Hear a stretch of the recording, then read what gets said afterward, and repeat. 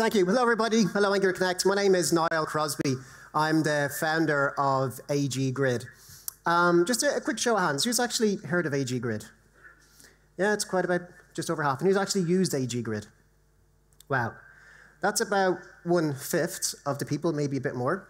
To me, that's absolutely amazing, because about 4 years ago, AG Grid didn't exist. This was a project that grew into a company, and where it is today with so many customers and so many downloads. Right now, there's about 250,000 downloads of AG Grid every month, which to me is phenomenal. Hey, thank you. And yeah, we're based out of London. We have 15 people working full-time in the company. And it's the sales that pays our salaries. We don't have VC. So it's amazing for me to be able to build this company up based on the success of the product and getting customers. What I'm going to show today is, for those of you who haven't heard of AG Grid, I'm going to give you just a quick introduction of some of the features to try and let you understand how this has kind of grown so quickly. And for that, I'm going to introduce you to an example. So this is a data grid, lots of rows, lots of columns. This example here has 10,000, it had, and now it's just gone. Damn it, that's into my search history. Let's bring that back to forward. Phew, very risky. I'll know to reboot my machine before I do a presentation next time. OK, I've got 10,000 rows. And I'm going to make this data a bit bigger so you can see it down the back. OK? Now, to make this interesting, I'm going to give live updates to the grid. So I'm going to inject 1,000 updates per second. And I can see here, when I go to the right where all the data is, the green values say a value has gone up, and then the red indicators show a value has gone down. Now, that's only updating a tiny part of the DOM, because I can only see a small set. It gets really interesting when I start doing grouping. So on the left-hand side here, I've got my different dimensions that I can group by. I'm going to group by product, and then portfolio, and then book. So I'll drag product up and drop it up to the group zone.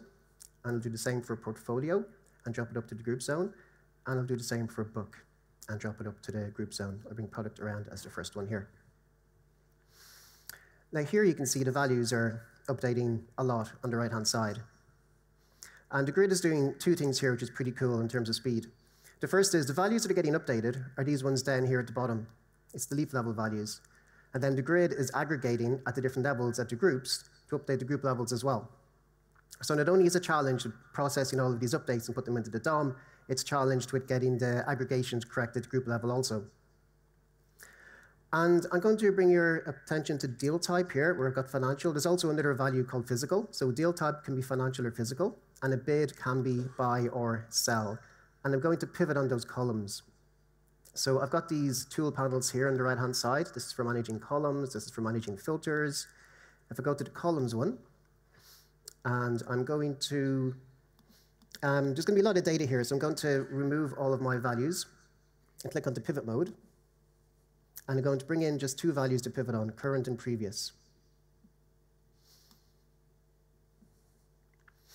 So here I've got current and previous still grouped by the same three dimensions, product, portfolio, and book. I'm now going to bring deal type, and if you remember, deal type is physical or financial. I'll bring that up to the pivot section, and it's now pivoted. I can see here I've got columns now representing where it used to be rows. And then I'll bring bid, and I'll bring that up to the pivot section as well, and I'll close the columns.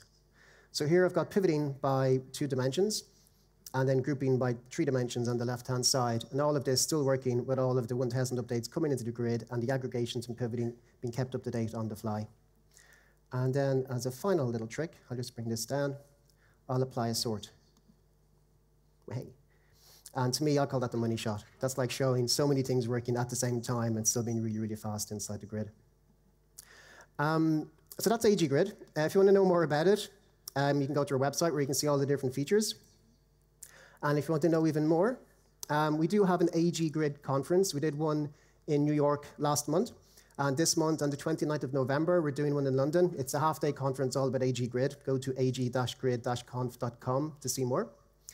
And then finally, we're also hiring. So the next big thing for us next year is we're going to delve into charting. And we're building a team from scratch to do the charting component of our library. So if you're someone who's got experience with building the charting library and would like to come work for us, then please come speak to me or email jobs@aggrid.com. OK? And with that, I'll let you back to the rest of the conference. Thank you.